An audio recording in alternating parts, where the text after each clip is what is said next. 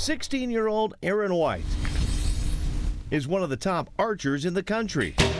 She practices 6 days a week. I love how it's like when I'm on the line with myself, it's kind of like me time, and it's a time to like shut everything off. Like if I'm stressed out about school or like work or like family things, I can just come out here and shoot, and it's kind of like my stress reliever. Erin started shooting 8 years ago after she discovered something at home. I found my grandmother's bow in our house one day, and so I asked my parents like what it was, like what is this thing? That was very funny actually, because I said, what is this stick? Because it was the old, long bow style where it's just a wooden stick. And my sister and I really liked it, and so we started taking lessons at Next Step Archery.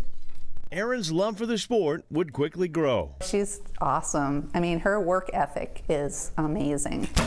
Lisa is not only mom, she's also a trained and certified archery coach. Remember, lead with the bow arm? My mom is my coach, and even though that can be a little difficult to navigate sometimes, it's really fun.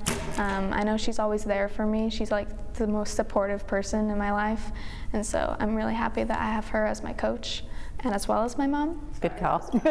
Together, the two use fun and focus to stay on target. And when the bullseyes started adding up, Erin's wins did too. These were all from 4-H Nationals in 2018. I started going to state tournaments with 4-H, and then I started going to state tournaments with like all the archers in the state. And then I just kept going up and up and up, and then now I'm doing national tournaments and world competitions. Last year, Erin hit the mark when she took first place at the U.S. National Field Archery Tournament.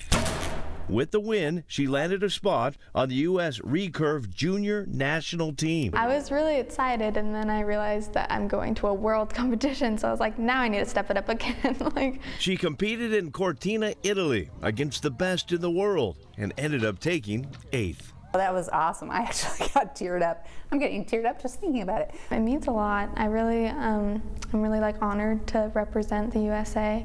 And when I was in Italy, it was kind of crazy to think about wow, me, just a girl from Monroe is representing the United States. And so it was really cool. Her goals now include competing in college, then the Olympics. That's my dream goal. That's the end goal for me. In Mount Lake Terrace with photographer Tate Miller, I'm Chris Egan, King 5 Sports.